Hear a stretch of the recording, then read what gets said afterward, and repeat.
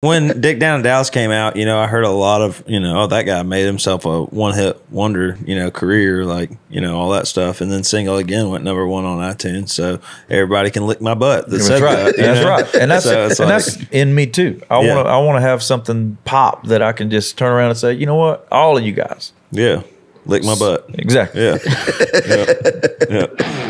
the KY and get yourself ready. You got some sliding to do. Hanging out with TL and the boys, maybe some critters too. So get your phone and get on the gram. You know where to find the man. Slide into the DMs.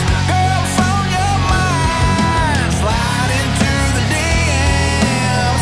Well, baby, take your time. Slide, slip it on in. Here we go again. DM Monday.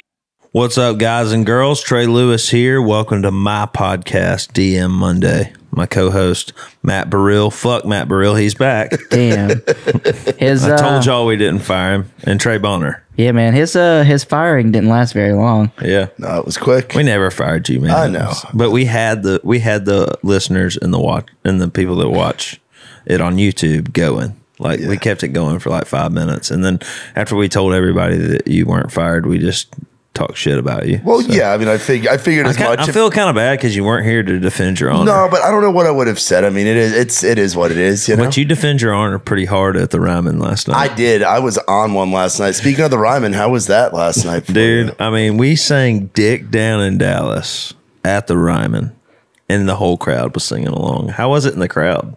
It was awesome. It was awesome. Even the people that didn't know it, I was like, Dick Down, Dick. I was like, this is your part. This is your part. Yeah, I was a rule breaker for about 40 seconds and had my phone out and got a little bit of a video. Yeah. And it's really of you just talking about like where you were 2 years ago to where you are now. So it was cool to capture that, but it was just sick. And then the comedy show as a whole was just a lot of fun. Hilarious. Bob and his crew are the shit. Like I'm starting to get to know them a little bit better. Was it Ashley Larry? The last guy that was on? No, Damien. What was it? No, his name. My phone's not with me, but I have the day sheet. Yeah, but he was on the Chappelle show. Darnell. Yeah. I live under a rock. Darnell, but he was like Ashley Larry or something on one of the Chappelle episodes. He was he was a few characters within there. But what was wild too is afterwards, the after party, Darnell's on stage singing "Born in the USA," singing Bruce Springsteen, just getting after it. It was cool. It was a good time. By the way, this episode is brought to you by Liquid Death. Not that they give us money to have our podcast. We still have no sponsors, but they did give us 50 cases for the entire Kid Rock tour. Burrill's basement is just stacked full of them. Oh, we've got tons of cases. And it's the best water I've ever had in my entire life. Like, you drink it, and it's like, man, that's water. It gives you life, you know. Have you had it yet, Bonner? Yeah, it's pretty good. Yeah, it's really good. Cool to have water in a can. It makes it a lot cooler when you're at a bar than sitting there with a little. And sometimes cup. I'll just drink them on stage, and everybody thinks I'm not a loser, and I'm drinking beer, you know. Yeah. You know. Didn't somebody ask you if they could have one while you were on stage the other I was night? like, no, those are for me. I mean, I need my water. Who the fuck's gonna like ask? You're on stage, you're performing, you know. Yeah, like some girl likes like, can I have one of those? And they're like, hell yeah, and they're like shotgunning it. They're like, you know, Adam's apple to the stars. Oh God. Yeah. How was this past weekend? You were in Ohio, you were in Michigan, saw a little bit of snow, and you were with Alex solo. How was all that? It was fun, man. We had a good time. Alex was driving around. Like, I don't know, something happened in Michigan. And there was like protests going on or something, but like we didn't know that. And Alex rented this car, and he was like, it had like the push buttons, like park, drive, neutral. And Alex kept put it in neutral and revving up the engine. And these people were like looking at us like it's like a Hyundai Sonata. What do they call those, ricers? Yeah, but it didn't even. There was something wrong with that car. He was just like slamming on the brakes. We stopped at on the way to Ohio. We stopped in something Kentucky, right across the Franklin, Kentucky. It's by my house. And we went to the casino, and I was like, he was like, how much are you going to spend? I was like, $300. I'm either going to win or I'm going to lose. And I lost all my money, and he won $1,700. God damn. He gave me my $300 back, and there was a steakhouse in the place, and we had steakhouse dinner. That's awesome. And then we drove the rest of the way. Friday night was fun in Ohio. Mitch Goshi and Adam Recker came out. Nice. So it was fun. They got plastered in the Yeah. Friends and family. Friends and family with the spam. Eating spam sandwiches. Yeah. The alcohol goes quick in there, so if you want one, you better get a drink at 5 p.m. Oh yeah. But yeah, I mean, it was a good time. I heard people you had some Trey Lewis fans at the hotel y'all were staying at. Oh yeah, we walked in. We walked in, and I took pictures with like 2 people. They're like, "You're that guy that was saying." I was like, "Yeah, Trey Lewis." Remember my name. You know, they're like, "Dick down in Dallas." I'm like, "Fucking Trey Lewis." All right.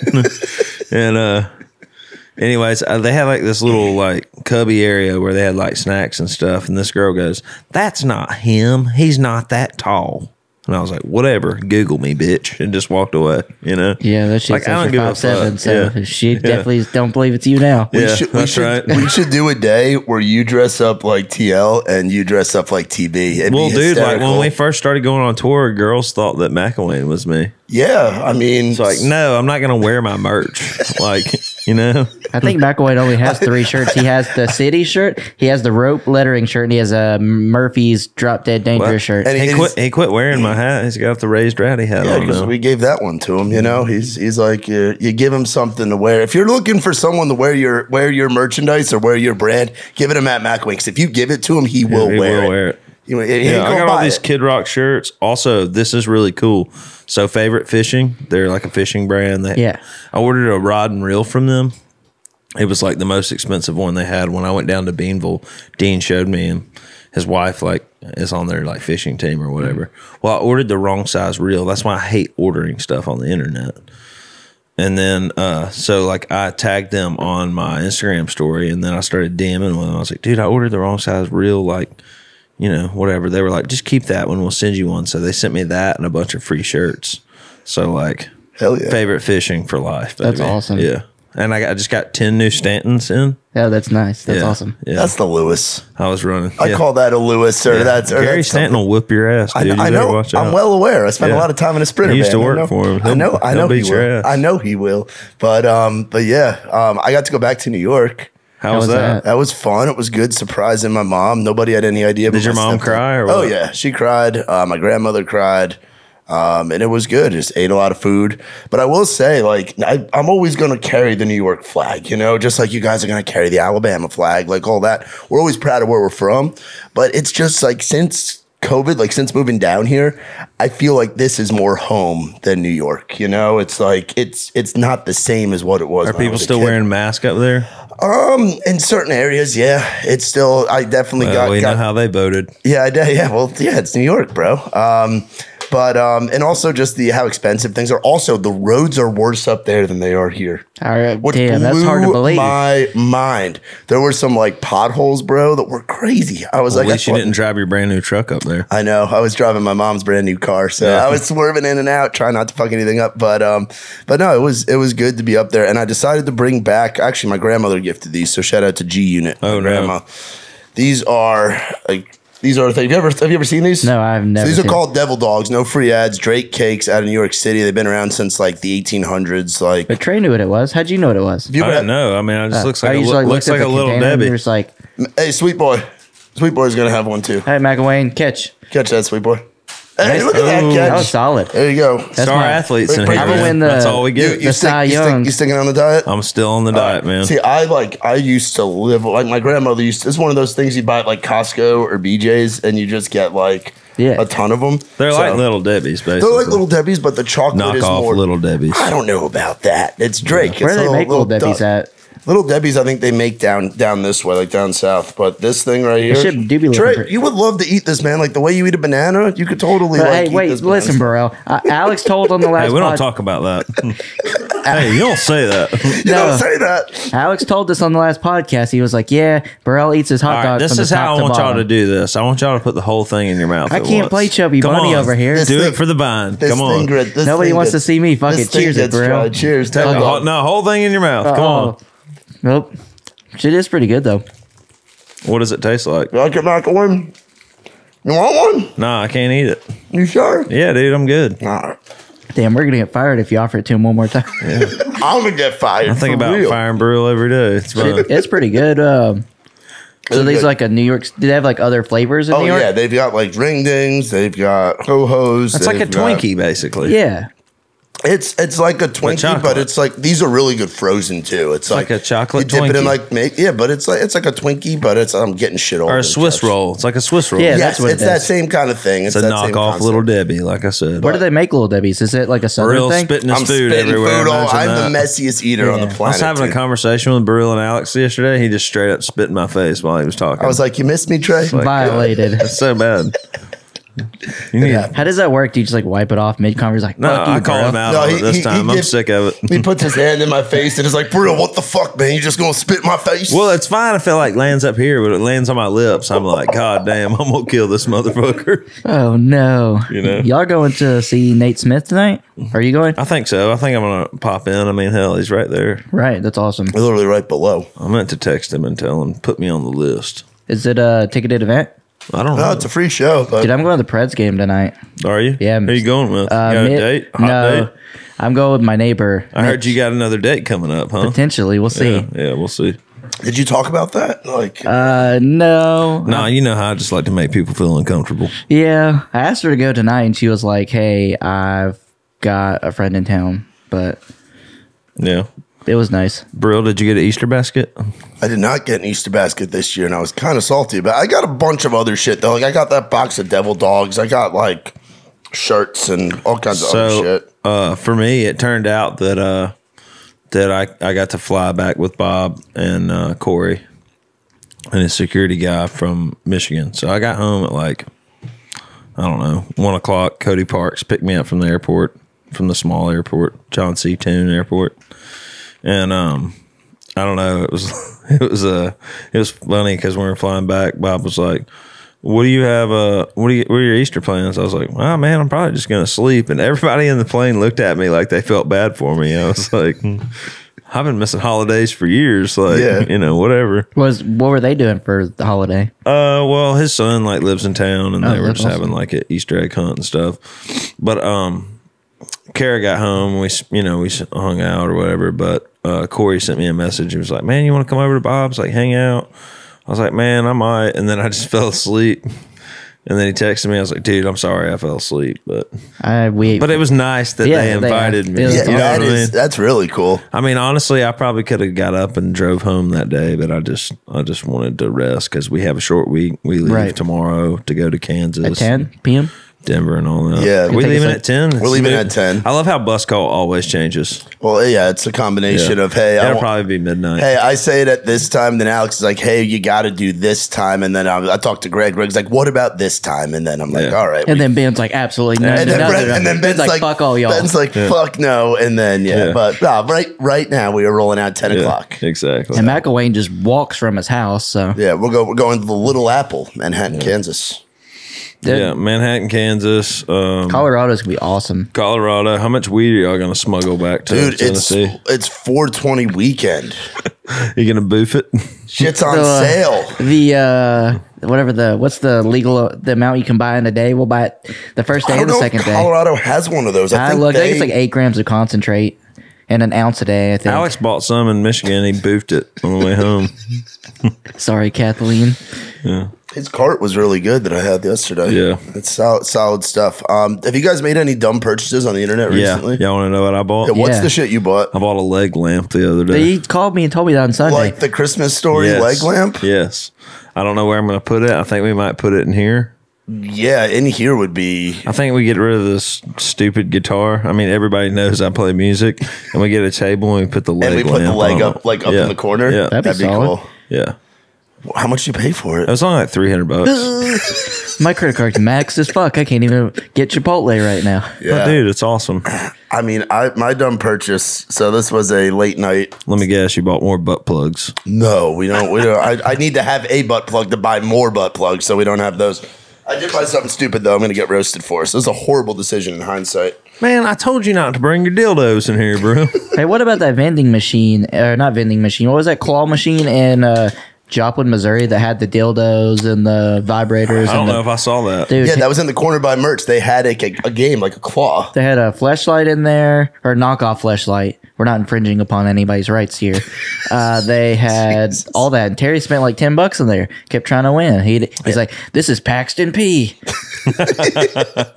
Dude, I spent so I got really stoned the other night. This was like 2 weeks ago, and I clicked on something on Instagram that was like, "Get fit without working out." I'm like, cool, my lazy ass can lose the dad bod. So I ordered these fucking stupid testosterone pills. Oh god! And I'm like 27. I don't need this shit. That's how you have a kid, right there. Yeah, I ordered 6. Damn. I accidentally ordered like 6 months worth. What's your latest stupid purchase? Dude, I bought that $4,500 MacBook Pro, and I can't buy anything else. My credit card's literally maxed. That's not a stupid purchase. No, though. but I can't buy anything else. My When's credit's like maxed. May 19th. And I ordered it like 3 weeks ago. Oh shit! It's never coming in. It's like our bus. It's never going to get there. Yeah. And I sent it to my best friend's house. You can use mine. I mean, I bought mine, and it's the M1. It's the most badass thing ever. It just collects dust. I was talking to Alex. I was like, yeah, or either him or me. He's like, yeah, Trey got that. It makes his TikTok sound great. Yeah, that's all I have. I mean, I don't ever use it, but if I ever have to pull something up, I will. That'll be good, though. Good to know people's out. Yeah, how you feeling? I mean, honestly, it did a lot better than I thought it would. Not that I thought it was a bad song. It's just usually like my more serious songs, people don't take them serious, if they want to hear me. It's like my stupid songs do better, if that makes sense. But I think it's done really well. I mean, people are posting every day. People are listening to it. If you haven't checked it out, go check it out. And, I mean, And two, it came out on a holiday weekend. Yeah. Whereas a lot of the DSPs, the digital streaming or service providers, they aren't working at that point. They're off. Yeah, but on it's Good on Friday. like a few playlists and stuff. So, but I think it'll get more. That's what I'm saying. But as this the is a time new goes. development. I know that because you were in the marketing meeting today, but we're putting out another song on Mother's Day weekend, a song I wrote about my mom. Oh, hell yeah. Whatever she sees in me. Yeah, it's one of my favorites. I just did a video right before this started and posted a video of me and my mom listening to it in the car. It wasn't like, it was the first time she heard the recording. We didn't do one of those cringy things like, she's never heard it before, I'm playing it for her, It's like, this is the first time she's ever heard the recording. And she cried. It was cool. So That's awesome. Yeah, I love your parents are sick. Like I enjoy hanging out with Wendy. They're and sick. Joel. They're Oh no! Oh, no. We gotta go to the hospital. Fuck. Burrill's fired. They are. That's dope. They're dope. They're dope. Wendy and Joel are dope. And it's always cool hanging out with them. Last night they were an absolute blast. I heard they were cracking y'all up on the way back. Oh, dude, I tried. I heard Joel was giving you hell. Joel was giving me hell. We had to cram in the back of the back seat. So your mother was on Joel's lap, and then we had to drop Mitch Wallace off, and then I got Mcilwain and Cape all hammered, having a good time. We sat in the White Castle. I almost got him White Castle. Yeah, I came so They were close. like, we've had Crystal. We don't want it. Well, they were kind of like that, but I'm like this. I also wanted to see what it would do to Mcilwain and Cape. Like, Why? You already know McIlwain shits himself all the time. Well, He doesn't need that shit. I'm saying like it's a rite of passage. Sorry, McIlwain. Like back home, we only eat White Castle. I would only eat it once a year. I'd get really back in my drinking days. I'd get really messed up with my like high school buddies. Yeah, I mean, I used to eat Crystal, White Castle, same thing. I mean, it's really no different. White Castle's just a little grosser. I think I think Crystal has more options. White Castle is pretty much like burger. Yeah, no, I agree. That's The why sliders, tenders, or whatever. I mean, else. I think they like White never. Castle doesn't have White tenders. Castle like never washes their grill. But I'll never forget. One day we were coming like before Dick down in Dallas. Me and Mitch would leave from Nashville and we'd go meet up with Matt and Terry in Birmingham and then drive out to wherever we were going. So it was always me and Mitch coming back from Birmingham on Sundays or Mondays or whatever day we got back. And one day we stopped. I showed him Milo's, which he fucking loved. He loves Milo. Extra sauce. Yeah. And Jack's. Now y'all eat there a lot too. Jack's is good. Megan, the Mega Milk. Do you like Milo's? I love Milo's. Yeah, it's only in Alabama. Get the double O sauce and all that shit. I get the Mega Milk combo with a peach pie. Sometimes if I'm feeling really fat, I get an extra You fry. shake? Extra fry. No, their shakes aren't great. No, Jack's got that Bluebell. One day I was like, dude, you never had Crystals? And then we stopped and we got Crystals. And then we got like back on the road. We're eating like our third burger. He was like, this is pretty gross. And I was like, you know what? This is pretty gross. I haven't eaten it since. It's nasty. It's not good. I still have to do it once. Yeah, it's just not good. Hey, read us one of those DMs, bro. Oh, let's Oh, get it. jeez. Just All right. close your eyes and pick Let one me out. see this one. Can I say who they're from? I don't think that's a good I idea. don't think that's No? good. Yeah. Okay. I like this one. This one right here, we got This DM came in like right as Dick Down Dallas was popping off. Says, and it was Valentine's Day, so it was like the song like came 2 or 3 out months December after, 1st. Yeah. Said, well, I mean, since it's Valentine's Day, it is literally less than a week away. Here's a poem for your DM Monday. Roses are red, violets aren't fucking blue. This is an actual correct poem. Bottom line, ... I'd like to fuck you.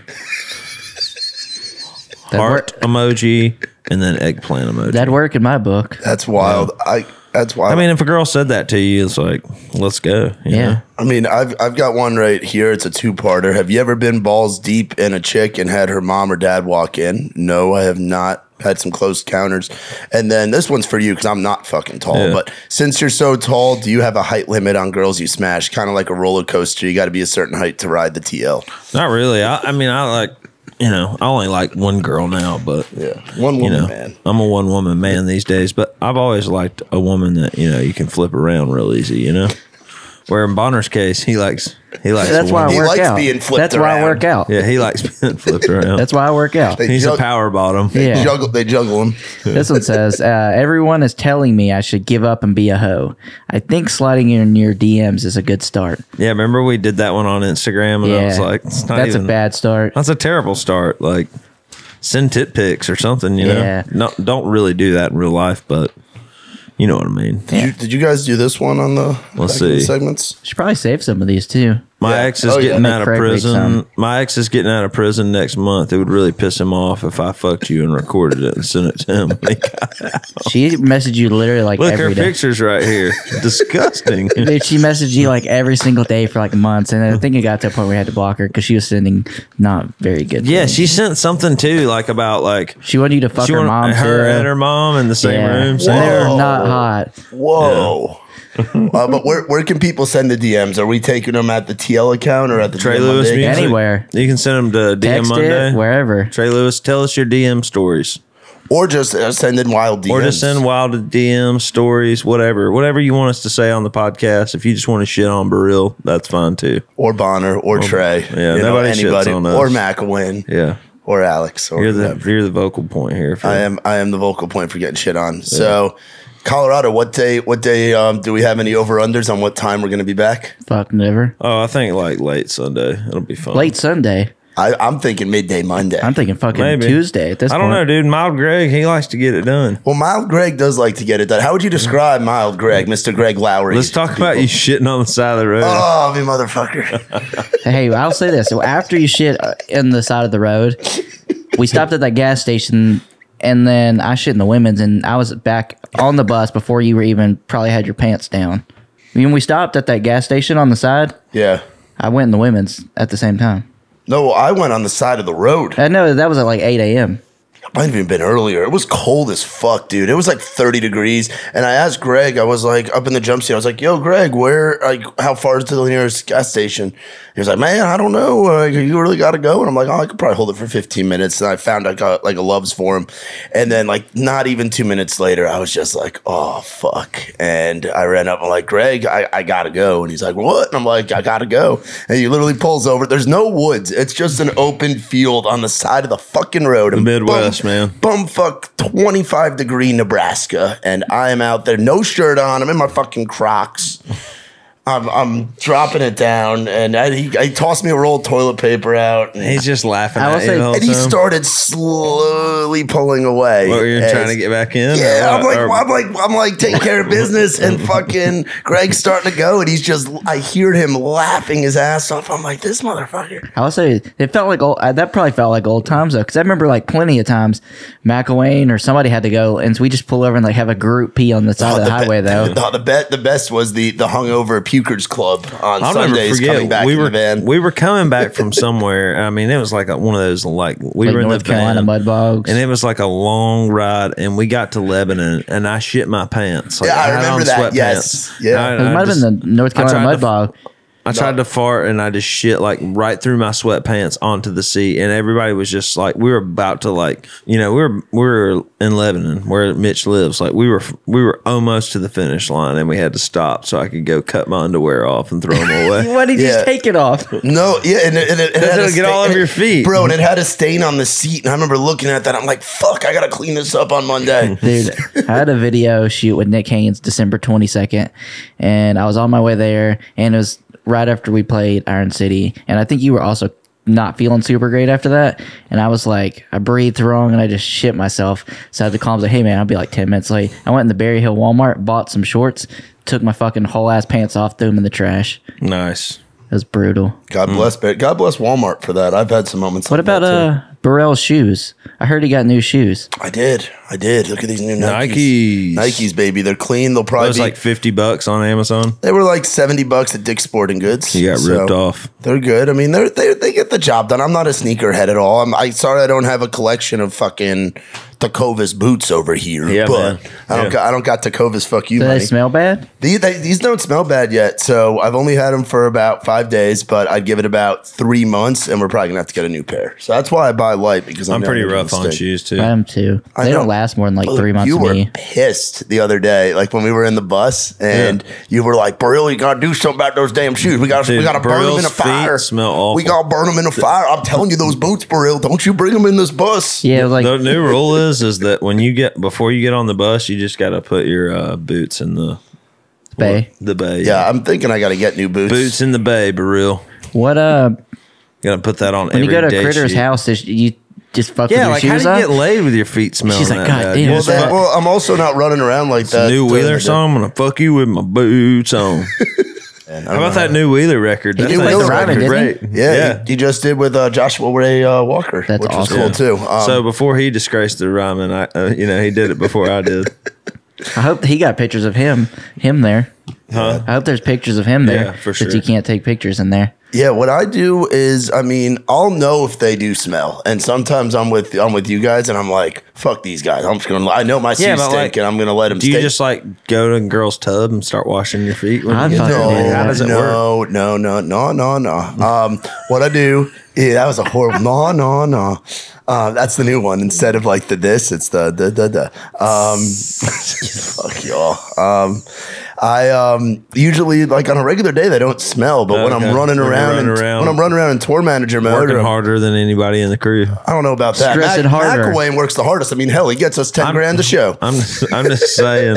I know we give Burrill a lot of shit, but he really does work hard for us. But That's why my feet are always Yeah, stinking. yeah. It's Word like of the I- week in the floor. Put it in the floor. Yeah, what Put it does in the that floor. mean? Kara was saying Kara that was yesterday. giving me shit. She was saying that, and I was She's like, like, put my phone in the floor. yeah. put my phone in the floor. Look at the floor. There's the floor. Like, what does that I remember mean? the first time I heard somebody say "put it in the floor." I thought it was the most ridiculous thing ever. Now you say But it. it's been like 10 or 15 years since I heard that, so I just kind of adopted it and started What using does it mean? Just What, put it on the floor, like on the floor. Just put it in the floor. put it in the floor? Yeah. Like the floor is like a hole, like put it Yeah. in? Floor Like, is like lava. putting something in the glove box, you know? Yeah, that's you open it and you close it. You're putting it Yeah. in there. The floor, you're just, what do you just drop it? I mean, I guess you drop Like, it it into doesn't the make abyss. sense, but it's No, it pretty doesn't. cool to say. What's the other one? Need one? Was that you that put that one on No, there? like I need a word of the week. Somebody put one in there. Oh, I thought need one. Yeah, I was mean, another DM us song. some word of the weeks too, if you want to. Oh, maybe could. What? I maybe could do that. Maybe could. That's not even a sentence. I've heard What the people. fuck? I've heard people say maybe could. That's fucked. I actually got a DM about that. Like someone was asking me. Someone You was think saying you maybe could? Maybe they just forgot the comma. comma. That's it. No, they were saying that Sorry, maybe high school could. dropout here. GED. GED, good enough diploma. There you go. I'm doing all right. Yeah, for sure. You're Yeah. the one with the boots on. I'm the one with Yeah, the I'm about to smelly have to feet. pay a lot of taxes. So Yeah. What's did that? you have to pay a lot of Oh taxes? yeah. Yep. We're paying them quarterly next What'd year. you pay? Like $4,000? It came out I think like right around 5. Damn. What about you, Boner? It was pretty high. It was like closer to 10. Or it might have been 8. Damn, y'all got to get with Alex and Rachel and just get y'all to hook. I got my old school New York account. I got a really good accountant as well. But the guy Apparently not. the guy, I mean, I do want to find someone that's down here because it's so up there they're used to doing like like 1099 is not really a thing in New York. Yeah. There is a lot of stuff going on behind the scenes, I'm sure, because people do make a lot of money up there where I guess we just need to pay y'all more than minimum wage around here. Speaking of guys that work really hard and have been doing this music thing for a minute, we got a hell of a guest today, dude. Yeah, dude, this is really cool. You know, I mean, I haven't like reached out to, you know, like any like, you know, like a high profile guest, I guess, or whatever. You know, I'm just like, whatever. I'll just get my friends on here. This is for me to have fun and build my brand, you know, and what we're doing. But this guy, Craig Campbell, he's coming on today. He reached out to me. He's like, dude, put me on the podcast. And I was like, fuck yeah. Like, I've seen that guy in concert like twice. Like, I grew up listening to his music. Did you cover his songs? I don't think I ever covered his songs. Really? But I know that like when Gary and Charlie, Muscadine Bloodline, were like really starting to blow up, kind of shifting from covers to original music. I remember them covering Outskirts of Heaven. Yeah. It was like when that song was like really big. And then I know like you worked in radio, you interviewed him, didn't you? I got to, we did the station I was with did a show with him, and I got to hang out with him and his guys after the show, and I learned how country music singers get down. So we'll have to see if he remembers that up in New Jersey. But I mean, that guy crushes it. You know, I'm excited to talk to him about, you know, being on a record label versus being independent, because now he's independent, and you know, he does a really good job, and he's just, you know, I haven't hung out with him much, but you know, we've met a few times, and I know McKinney's been on the road with him to write. Yeah, and he's done tours from headlining his own stuff now to headlining his own stuff back in the day to being on the road with Luke Bryan, being on the road with Al Dean. Like, he's done all kinds of tours, festivals, like you name it in country music over the last 15, 20 years. He's done it. Literally a guy that's done it all. Yeah, everything. And he works hard, and you know, he still puts out great music, you know. Yeah, for sure. So I'm pretty pumped about it. Here's our conversation with Craig Campbell. All right, folks, we have our probably most famous guest today that we've ever had. I've definitely seen him in concert twice in my life. I grew up listening to his music. Everybody welcome Craig Campbell. Yo. Wait, the Craig Campbell. The Craig Campbell. Yeah. Hey. Thanks for coming, bro. That people make fun of the whole the Craig Campbell, but I started that because when I got to town, I signed up for that Nashville Star. It was a show they had a while back. Chris Young was on that. Chris Young was. Miranda was on it. Yeah, Miranda was on it like the first year. Yeah, she got second. Which, kids, you don't always have to win. Yeah. So I went out for that Nashville Star, and the lady there, I made it like past the first round to the second. Anyways, Tracy Gershon, I remember she was part of the whole 3-person panel, you know, and she was like, you know, there's another Craig Campbell that works in the music business. I said, no, I did not. Fast forward a little bit, me and this guy became buddies through another guy, and so I got his phone number. So over the course of 5 or 6 years, I would get phone calls for him, and he'd get phone calls for me. Random shit too, like I got a call one night from because he's a publicist. Yeah, I got a call from John Rich, and John said, "Hey," I said, "Hey, I ain't doing no TV interviews." I said, "Okay, I'll do the audio, but I'm not doing no TV." I said, "Do you know who you talking to?" He said, "Who is this?" I said, "This is Craig Campbell, the singer." He said, "Oh, let me call you later." And that was it. Phone call was over. And he'd get calls from me. My wife called him one time, told him pick up some damn milk and eggs or something and he said, "Who's this?" He said, "This is your wife." And he said, "No, it's not." That's awesome. So but then too, he would get phone calls. He'd get text messages about singing demo. Yeah, like, "Hey, you available to sing a song?" And I finally just said, "Man, here's my calendar. If I'm open, book it." Yeah, but here's my rate. So yeah, Craig Campbell. So all of that to just say I'm the Craig Campbell. Yeah.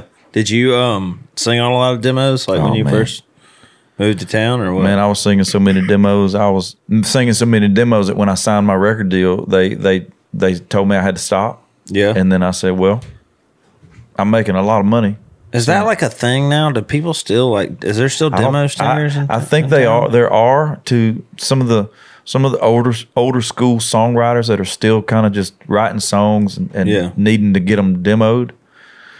But you know, these days it's you write with the writer or write with the artist or the track guy or whatever. Yeah, and then there's a track guy, and you leave that day, and by the end of the day, you have a demo that sounds as good as a master. It ain't like it was, man. I was singing 3 or 4 a day. What years was that? Like, what years we had up here? So I moved up here in 2002. I started playing piano for Luke Bryan about 2004, and that's about when my demo singing took off. Nice. How did you meet Luke? See, I don't know any of this stuff. I needed to dig deeper. I gave you the damn note sheet. You gave me the one sheet, bro. Yeah. No, mutual friends. We had a buddy named Galen Griffin, songwriter I knew from before I moved here. He was writing songs and hanging out with Luke, and this was before Luke signed his deal. And Luke, he came to me one day. He said, "Hey man, I think Luke's looking for a piano player. Are you interested?" He said, "I think you'll like this guy. He's a Georgia boy. He's you'll hit it off pretty good, I bet." And I said, "Yeah, give him my number." They should put you in the damn documentary. Yeah, right. Yeah. No, was it weird watching that Have you watched that documentary? I have watched that documentary. I'm like, oh man, if I'd have just stuck it out for a little bit longer, I'd be in this document. But no, it's all good. You know, Luke has been very good to me. We could trace everything back. You know how when the seed gets planted, the tree grows. But if you take all these branches and chase it back down to the seed, that's probably when Luke introduced me to John Mabe. Yeah. John Mabe said, "Hey, my wife needs a demo singer for a song she just wrote. Will you do it?" And I said, "Hell yeah, I'll do it." Yeah. So my very first paid demo was from a song Connie Harrington wrote. That's great. Yeah. That's awesome. So yeah, I mean that's when it all planted. So you've been to Statesboro, Georgia, then? If you were with Luke Bryan in those early days. I'm actually from Toombs County, Georgia, which is 45 minutes from Statesboro. Okay, so I mean, I grew up. Statesboro holds a special place in all of our hearts. I mean, that's mini UGA. Like everybody says they can party at UGA. Georgia Southern can get down to. That's a fact, dude. We love Georgia Southern. We love Statesboro. It's good. That was like. There's a place there now. It's called the Blue Room. I don't know what it was called back in the day, but to me, it's like. I mean, there's like, is it G-Nats? Is that what it's called? Nats. Or Nats? Nats Landing. Yeah, Nats Landing. Like that's a bar, but like I see that more as of like a restaurant. Yeah, it is. But like Blue Room, like I'll never forget the first time we ever played there. We played. This is back when we were playing covers. We played in Tuscaloosa, and then we drove all through the night, and we got there, and we had to play like a frat party from like 2 to 4 or something in the blistering sun. It paid like $350, and I was just thinking, man, fuck, I don't know how I'm gonna like make it through the night, you know. Right.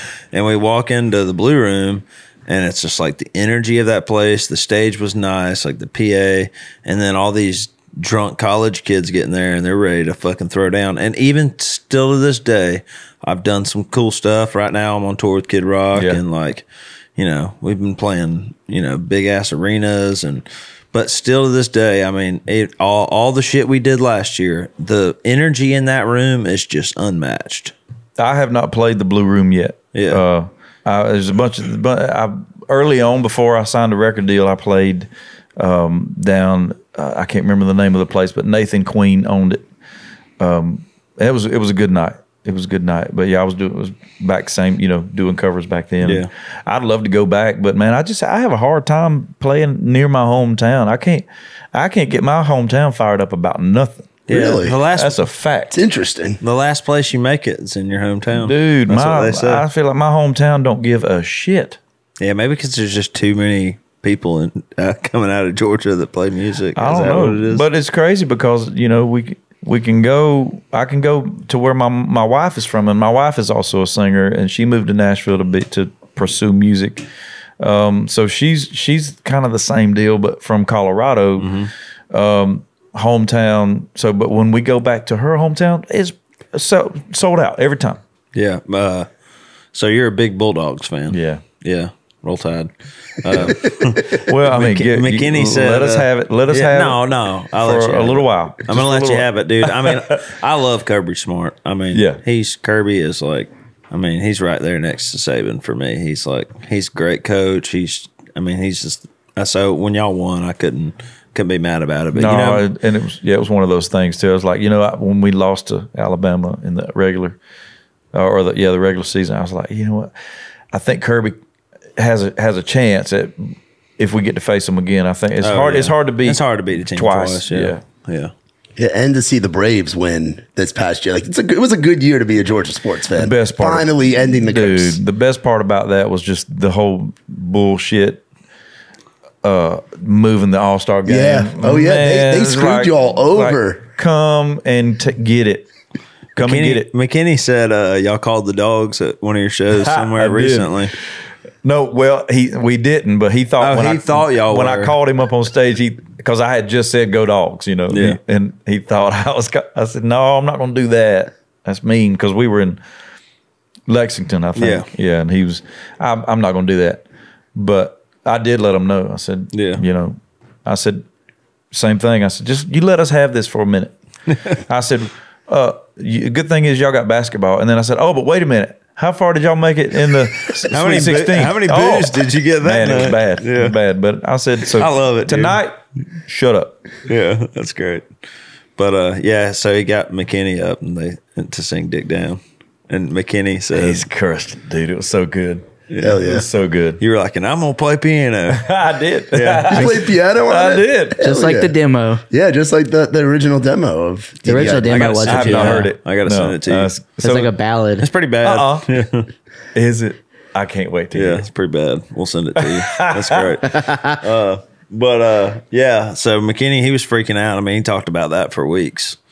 Just because, I feel like sometimes when you're a writer of a song, you don't get to go out and tour that song every night, so you don't know what the reaction is. I mean, Of course, when it first popped off, all my friends were coming to every show, but here we are almost 2 years later, and people are still singing that. That's song. crazy. Yeah, and the first night I got him up, it was perfect. It was a music venue, like it was a hall, and then the next night was a theater, and about halfway into this first chorus, I said, "Oh man, I don't know how these guys are going to receive it. It definitely ain't going to be like it was last night." But it was great. It was great. They soaked it all in. I don't know if you know this or not, but I sang that song at the Ryman last night.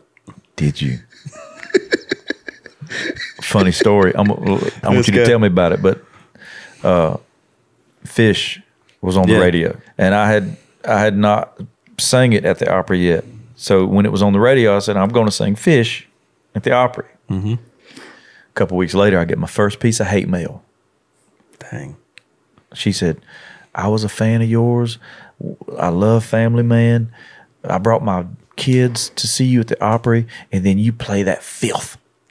That filth. Yeah, that filth. And I said, "Oh man, I'm sorry you feel that." I didn't write her back. I was just thinking, I think it's a good song. It's all about where your head's at when you're listening to So the song. I saw you play at Tin Roof Birmingham. It's got to be like 4 or 5 years ago, and it was just so many people. It was outside.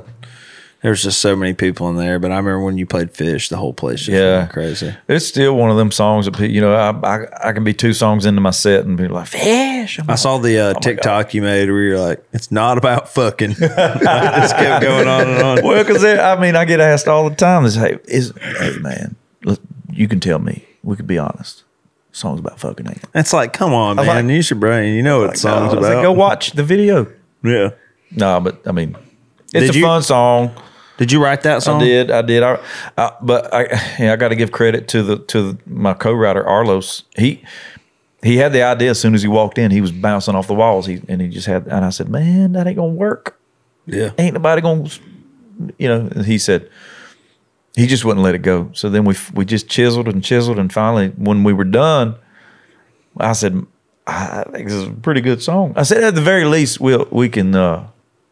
Play it live, just have a good fun live show song, and so I did. I started doing that, and people just started asking for it. So was Fish your second song?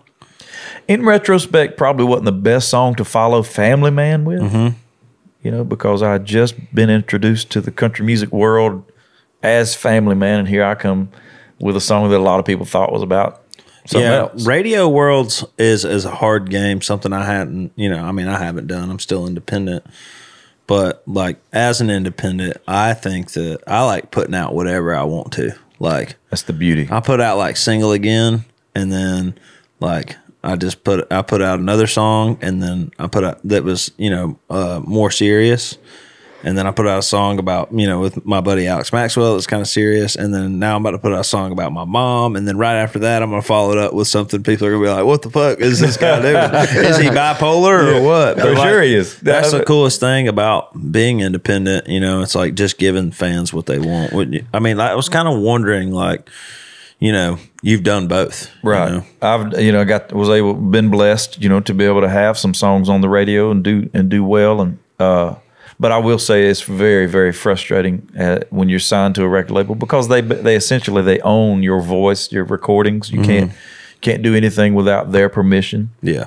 And the whole time I was with Broken Bow, I had we put out 3 singles, and then finally in 2018, I said, guys, let me put something out other than something to the radio. So we put out that EP. So there was and even from the EP to when I released It's About Time in 2020, it was a good span of dead space. And that was the first thing I told when we decided to go independent. I said, we're going to put songs out once every 6 weeks, 2 months. If you're right, if you're writing them all the time, then you don't want to just be sitting there. I'm about to put out a record, and it's called The Forgotten. And it's all of the songs that I cut at these record labels that they wouldn't let me put out. Did you just go in and recut them, or did I took the masters with them. Yeah, they let me have them. That's awesome. That was the right thing for them to do. Yeah.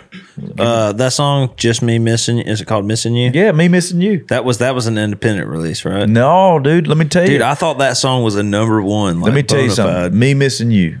This is the frustration with a record label. So when I first signed with Broken Bow, I had a record. Yeah. That I was bringing from Bigger Picture. They didn't like it. Thought it was garbage. I said, okay. I said, well, let's go cut some songs. So we all came together. We just started finding songs, looking for songs. I found 2 songs that I didn't write. Mm-hmm. Me Missing You was one of them. And another song, I'll tell you the title in a second. All right. 6 songs total we cut. 2 of them I wrote. The president of the record label, he said, when we got them back, and the 2 that I found, even over the ones that I wrote, I loved and I thought were the best, and they came out. They turned out great. He said, I don't want you playing these songs for nobody. You can't play them for the radio promotions team. We're not playing them for anybody here at the record label. I said, that don't make any sense. Okay. Fast forward a couple of years, I get a phone call from a guy that I was working with, Mickey Jack. He said, hey, man, didn't you cut a song called Yours If You Want It? I said, yeah, I did. He said, I just heard it on the radio. I said, no kidding. He said, yep. It's the world premiere of the new Rascal Flatts song, Yours If You Want It. I said, So I went and listened to it. And they cut a very good version of it. But, man, mine is really good, too. You know, and it went to number 1. Granted, it's Rascal Flatts. They have a legacy and there's good songs. Yeah. But then fast forward a little bit further, we put out the EP. No promotion, no playlists. Yeah, no nothing.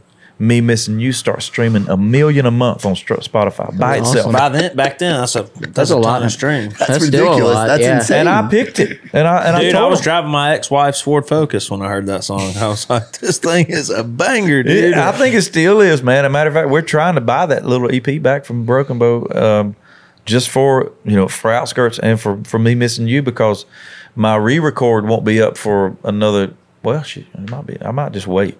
It's up in another year. Yeah. I'll re-record it. Yeah, fuck it. Fuck them. Just do it. It's a hit. It is, dude. I mean, it's sitting at 14 million, 15 million streams with nothing. No help. No help. That's great. Those are all Trey, probably. So here's my question. That's all Trey. I'll take it. Well, Broken Bow's making all that money. Yeah, so here's my question. I struggle with it a lot. You know, it's like sometimes, you know, like, I mean, having, of course, like having songs on the radio, you know, it's always been a dream of mine from, you know, since I can remember wanting to do music, right. you know? So it's like, I mean, I think I even have friends that are on major labels, and it's like that creative control is like such a big thing. It's like, even if you do have creative control at your label, you're still freaking out. You're still putting shit in their hands. You know what I mean? Would you do it again? Like, if you had the right, you know. Oh, yeah. No, I absolutely would. You would, yeah. Just because, I mean, I know more about how I want it to go. If I put out a song and it pops and somebody comes to me and says, hey, we want to partner up, I'll say, let's go. But here's what I got to have. Yeah. That's kind of, and it's going to be in black and white. There's no going to be none of this, just, you know, gray. Oh, but we meant this. No, we're doing this, or I'm out. Right. Yeah. Sue me. Exactly. Yeah. Yeah. But no, I would just because, I mean, the love or the desire to have a hit at country radio is still deep inside of me, and it burns. Yeah. I've never had a number one song, so I'm still. It's you like had a one number of the, two though, right? What did Outskirts do? Outskirts went to 24. Yeah. Keep Them Kisses Coming was my highest charting song. It went to 7. But so that desire's there. Just one number one song, you know, as an artist. I'm sure that'll lead to wanting another one, but I just would love to ring that bell. Yeah. And at this present moment, I mean, it's hard to do independently. Yeah. You know, it's very expensive. Yeah. Yeah, if I get a number one on iTunes, I'm like, fuck everybody, I did it. You know? Because like when Dick Down in Dallas came out, you know, I heard a lot of, and I'm sure you heard it, of people, you know, talked about, you know, oh, that guy made himself a one-hit wonder, you know, career, like, you know, all that stuff. And then Single Again went number one on iTunes. So everybody can lick my butt. That's right. That's right. And that's in me too. I want to have something pop that I can just turn around and say, you know what, all of you guys. Yeah. Lick my butt. Exactly. Yeah.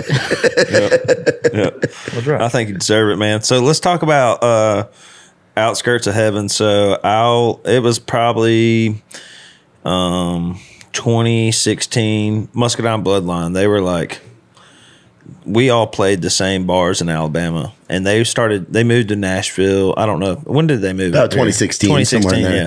They moved up here, and they were kind of like starting to like transition from like cover to cover world to like, you know, playing originals. Yeah. And Outskirts came out when? 2016. Yeah. So that song was like massive, huge. But the first time I ever heard it was them covering it at a show I opened for them in Birmingham. It was sold out. They were doing it at a sound check. I was like, what the fuck is this? This is great. Yeah. And I don't know, dude. I used to work at Bradford, which is a treatment center in Alabama for drug and alcohol addiction. I listen to that song like fucking every day on my way to work. It's just so good, dude. But I noticed like on TikTok one day that Warren, is it Ziders or Ziders? I think Ziders. Yeah. He was covering it, and people thought it was like his song, you know, which is why you got involved with it, right? Because I know you guys put up a video where you walked down the stairs with him, like you did some content with him. I reached out to him because it went that particular video went viral, and I said, "Hey, I'm playing in Pennsylvania. I'd love for you to come to the show and get up." Anyways, that show got canceled for COVID.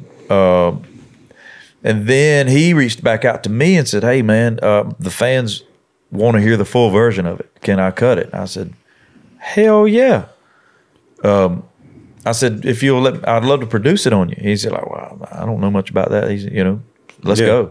Yeah. So I went in and played guitars and sang harmony with him. Cut his vocal over at Bart's, and he was like, "Dude, thank you so much for letting me do this." I said, "Man, look, I did everything I possibly could with this song. A lot of my fans have heard it. Yeah. A lot of radio people that listen to country radio have heard it, but you have a fan base that hasn't heard this song." And I said, "I don't care who sings it. I think this song needs to be heard." And that dude streams like 10 million a week. It's crazy. I mean, he's crushing it. Yeah, he's doing well. He's doing well. He's I don't know him personally or anything, but I just he's a good dude, man, and he's super talented. Like, you know, just like what you hear what you hear on his videos, that's exactly how he sounds in person. And his pitch is always on, and he's motivated. He's hungry. And what was that like for you getting in the studio and recreating that song? It was interesting, because like I've been singing it. Well, that's just interesting because I've been singing it for up to that point 5.5 years, solid almost every night, and just almost on autopilot kind of thing. Yeah. But then hearing another completely different take on it, it was like, man, it's way different than how I would have done it. Yeah. Or how I've been doing it. Yeah. But it's awesome. Yeah. So, but yeah, to see it come back to life like that, and know that a new audience is getting to hear it, a second wind, if you will, it's pretty awesome. That's great. Hopefully it was funny. Goes to radio. Funny too that you bring it up like about it being a Warren Zyder song. Now people, when I get done at night, I go back and kind of sign at the merch table. Yeah. Man, you sang that Warren Zyder song pretty good. Shit. That's great. Yeah. How demoralizing is that? No, I'm like, I know I do. Yeah. That's great. That's awesome. At your own show. Yeah, man. Thanks. I know I do. Yeah. I had somebody come up to me one night and they said, "Man, you're a great bass player." I was like, "Oh, thanks." What? What? Yeah, I guess they just didn't know it was me. I guess they were just so hammered, some of these bars you play in. Back up. Tell me about playing Dick down at the Ryman. Talk to me. Oh, man, it was great, dude. So Kid Rock, I call him Bob now. He doesn't like to be called Kid Rock. Yeah, he's Bob Ritchie. Bob, yeah. I don't remember what it was, but he told me he was doing a comedy show. It's Comedy Week here in Nashville. He told me he's doing a comedy show at the Ryman. I was like, dude, that's cool. I was like, dude, my goal is one day to play the Ryman. Of course, the Opry's like on my checklist. Yeah, and, I was like, I just don't. I gotta have a different song. I will never be able to play that song at the at the Ryman. He was like, fuck it, just come play it at my show. And I was like, okay, yeah, dude, that'd be cool. And then that was when I went to go meet him. Like before we went on tour, he was like, I want to meet you. Came out to his house, hung out. I'll never forget. I was in my bed and I have a message. He's like, "Hey man, this is Kid Rock," and I'm like, "What the fuck is life?" Somebody playing a joke. Yeah, I was like, "Is this real life?" And then I came over that Sunday morning and he told me about that, and I was just like, how people say shit sometimes you don't want to I feel like this music industry, there's so much let down and stuff. You can't take what 100%. People say for value. You just kind of have to let things happen. So I was just like, yeah, man, that'd be cool. Just trying to play it off. I'm in fucking Kid Rock's house. What the fuck? You know? Yeah. And then my manager got a message from Corey, which is his day to day. And he was like, yeah, Bob wants Trey to play this thing at the Ryman. So Comedy Jam. Come on, let's go. Jam. And I was like, I'm down. And then so Saturday night we played Michigan, and I was able to fly back with Bob. His jet says American Badass on the side. Of course, he's about to get 2 middle fingers put on the back. And I don't know. We just had a talk with his manager Ken, and we decided that I would just have my guitar player come sing harmonies with me and play acoustic lead. And I don't know. We got there, we sound checked, and then we went upstairs, and I walked into Bob called me in his dressing room, and I shook Zach Brown's hand, and we sat there like it was normal. My mom and stepdad came back there and introduced him to Bob, and then I got up there and I sang it. And the thing with going and playing for his fans every night, it's some people know the song, but some people don't, and some people are like, you know what I mean? Yeah, it's weird. You know how that is. Yeah. When you're, it's not. It's like I'm not opening for Kid Rock. I'm coming out during his set, right after Picture, and singing "Dick Down in Dallas." Oh, really? With his band. Oh, okay. So you're not support. You're just featured. I'm just featured coming out. Man, that's actually kind of cool. It's cool. Yeah. The full crowd's always there in the arena. It's yes, middle of even the better, show. dude. It's prime time. Yeah, it's prime time. So, but yeah, I didn't know if this crowd was going to know the song or not, but of course they did, and they just the whole entire Ryman. My first show at the Ryman, I saw Jamie Johnson. Yeah. It's Terry Clark. It was a bunch of people. And then the second show I saw at the Ryman ever was Chris Stapleton and Jason Isbell. And then, I'm up there. The Ryman's a special place, dude. Yeah, of course it is. And that's stuff that, you only dream about. And it's 2 years ago, I had a fucking mattress on the floor and a Rubbermaid underwear drawer for a side table and to keep my clothes in. And that's all I had. And it's like, I don't know. It's just one of those moments where I just wanted to soak it in and just enjoy the moment. But it was cool. Everybody was singing along. Man, that's great. We walked off, and then I sat side stage with Bob and his fiance, I think, and Zach Brown sitting next to me, and just watched like Theo Vaughn and all this comedians just like tell stories. Man, it was crazy. And then we went to like the after party, and it was crazy. No, I bet. Yeah, man, soak it in, dude. Soak it in. That's my thing. Like last year, we did a bunch of shows, and even when we did like the big shows, I would be on stage, and the fear that I would be in is like, God, I hope I get to do this again. So like this year, I'm like, fuck it, I'm just gonna enjoy this shit. Right. Because the truth is, man, it's like God's in control of all this, and we don't know. He's always got us. I know for me, it's easier for me to be negative than it is to be positive, and I can just be like, oh, this is all going to end. Oh, it's tomorrow, easy. Man, it's so easy, especially in the music business. It'll chew you up and spit you out. That's the reason they have therapists for the music for free. Yeah, for free. I pay mine, but I go see her once a month. Yeah, I mean it's available because they know, man, it'll tear you down, man, and put you in dark spaces. You're in a constant state of being told you're not good enough.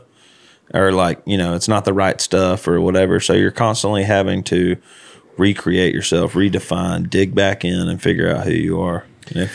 And the frustrating thing with that is when they tell you to do that and you do it and then they say, oh, well, we actually like what you used to do. Yeah. Can you go back to doing that? And it's like, man, when I walked in with Outskirts of Heaven, I told them, I said, y'all, this song has to be put out. Like, we got to do something. I'm telling you, I'm playing this song out live, and I'm getting a reaction that I've never seen before. I don't know what. I can't explain it. I don't know what's going on, but we need to do something. And then their immediate response was, okay, well, let's just hope it downloads. And I said, okay, you just told me it's all about the money. And I get it. But sometimes I think the music you should just go with what the best song you got and just see what happens, Yeah, let's just gamble. Take a gamble on it. And lo and behold, that song checked every box with flying colors. It streamed like crazy. It downloaded like crazy. It tested like crazy. If there were stations that were playing it, it was testing #1 in the market. Right here in Nashville, Tennessee, one of the most progressive audiences in the nation when it comes to country music. #1 for like 9 weeks in a row. Yeah. And then they tell me, well, some stations, well, it's too long. Yeah. It's too slow. Jeez. Well, it's just a little bit too religious for our audience. Yeah. I'm like, but that's just where like the independent game has changed so man. much. I hardly ever listen to the radio. Do you? oh, I don't. Yeah, absolutely. I'll turn it on just to see like what's going on. Well, I don't because my damn antenna broke on my truck going through the car wash. Broke too, yeah. Going through a car wash? So, yeah, mine's broke too, but when I'm in the city, it picks up the radio. So every now and then I'll turn it So on. I don't even turn it on. I'm into podcasts. Oh, well, Yeah. and YouTube. But have you had much experience with having fake Craig Campbell like Instagrams and stuff? Yeah, it's always the same spiel of hello fan. Yeah. That's like, I feel bad for people that fall for that, right? Because there's And people people that do. do. Well, yeah, they do. Or otherwise, it wouldn't be an issue. Yeah. People fall for it. Yeah, I feel like, and I know I hate saying this, I sound like a loser, but we are internet personalities. Yeah. I mean, hell, we're doing a fucking podcast right now. This is me. This is how I always am, in the 100%. flesh. So if you're going to read that message and say that sounds like something I would say, you're out of your mind. What blows my mind is when these people get scammed. I've gotten people sending me messages that were like mad and wanted to sue me because they had given their life savings to this guy named Craig Campbell. And they would forward me screenshots of the messages, and it'd be stupid stuff like, yeah, I'm over here in wherever this country, my son is having some sort, and I was like, one quick Google, you will know that I don't have a son.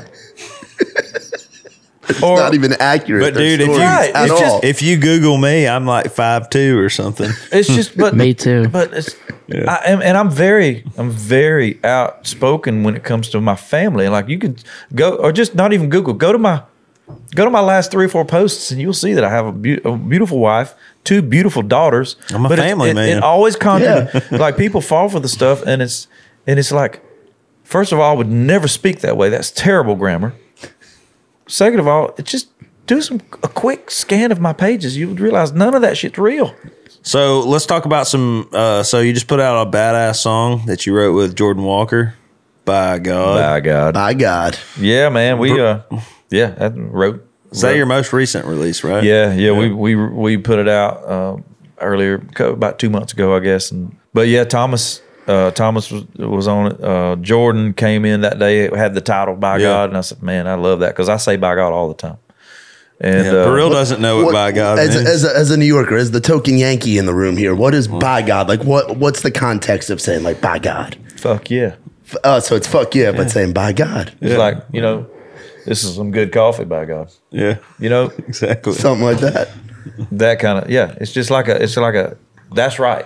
He didn't know what "pull this door to" meant.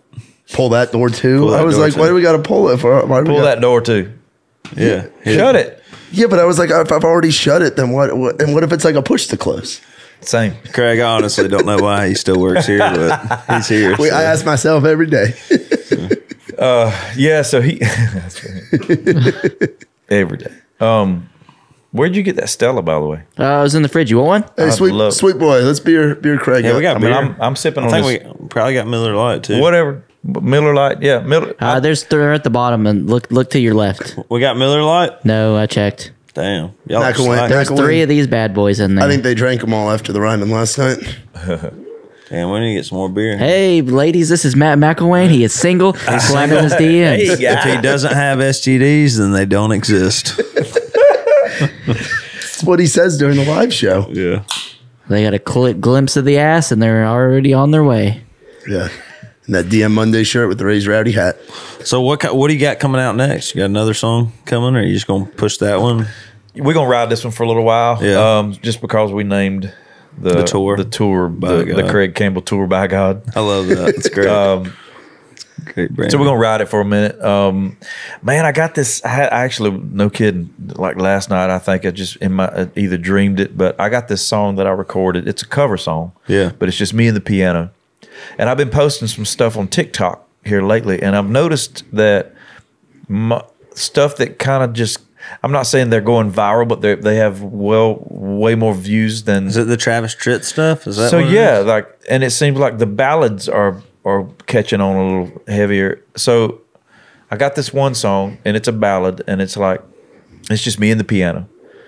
I'm thinking, just see what happens. I've never done that. I've never put out a song that's just me and in an acoustic form. Hey, maybe the guy that sings it will reach out to you and ask you if he can produce it. Right? That would be incredible. Yeah. But so that's something I dreamed about last night. Seriously, but I also, like I mentioned earlier about the forgotten songs. I got literally 30 songs sitting in a hard drive. Yeah, that are fantastic. Yeah, fuck writing songs, If you got them in the tank. They're there. So we're going to split it up, have a part 1, part 2, and just that's awesome. Drop that thing. And then I'm also working on 2 other projects. I got one that I went in and re-recorded all of my radio songs. Oh, nice. We're going to put that out. It's going to be called the Craig Campbell Almost Greatest Hits. Hey, that's awesome. I will be buying that for sure. And then I'm working on a cover project called Class of '89. Oh, nice. Yeah. So like 80s music or what? Just the 89 to 95 section of country music. Yeah. Yeah. It's going to be like a covers thing? Or what? Yeah. You familiar with Alan Jackson put out a record a bunch of years ago called Under the Influence? Oh, yeah. And it's just a bunch of covers. Dude, I like his Red on a Rose album. That's a good record. It's so good. Yeah. And it sounds good. Bluesy. Yeah. I love that whole thing. It's awesome. So those are some things that are on my queue, if you will. Great. That's great. TV show? You have a TV show? They said something about you having a TV show. Can you talk about that? It's centered around Grindstone Cowboy. Okay, cool. So we can kind of talk about that all in one. Yeah, we're we have a coffee shop we're opening actually like next week. I had the idea of documenting it, making a thing, and then I talked to my management about it, and we pitched it to some networks. The idea that none of them really bit. So what we're doing is we're actually creating 6 episodes. Okay. And so we'll have a product and then pitch that. So here's what we're talking about, and if you like it, you obviously have to purchase it. Yeah. And run with it. But it's 6 episodes, start to finish. It's a little dramatic, balancing music with girls playing volleyball and building the coffee shop and all this touring, all that kind of. Where is the coffee shop? Down in Eagleville. That's where you live, Eagleville. Yeah. And then the final episode is going to be, we're going to reveal, and then we're also going to gift a franchise to a family.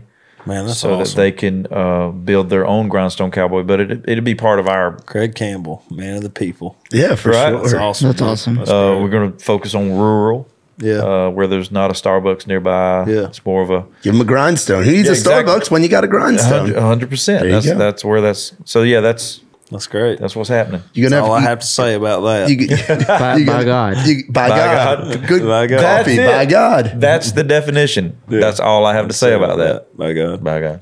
Awesome. Are they gonna have cold brew coffee there? You bet. So I'm a big cold brew coffee. It's a guy. music venue too, so we're gonna have full bar. Oh no shit. Yeah, I've already got my first 3 shows booked. Nice. Really? Yeah, we got Kane and Smith in June. Hell yeah. We got Thompson Square in July, and then Mo Pitney in August. That's great. Man. That's awesome. It's legit right there. That's as cool. Yeah. Like, then to have it, how many people do you think you can fit in there? Well, the fire marshal came by today, who was also a fellow piano player. He's also the fire chief. Small town shit. Yeah. He came by. He got us occupancy at 60. That includes help. So we'll probably be able to sell anywhere from 50 to 55 so tickets. cool, per show. intimate, Yeah, intimate awesome. environment. Very small, low key, up close and personal, like almost like a Bluebird style kind of thing. Nice. That's awesome. Acoustic. We had this place called the Local in Springville, Alabama. It was there, and I mean, it was in Rolling Stone magazine, and it was like very small. I played there before it closed down, but it was like that, just real small and intimate. This band called 3 on a String used to play there a lot. 3 on a string. Yeah, you ever heard of them?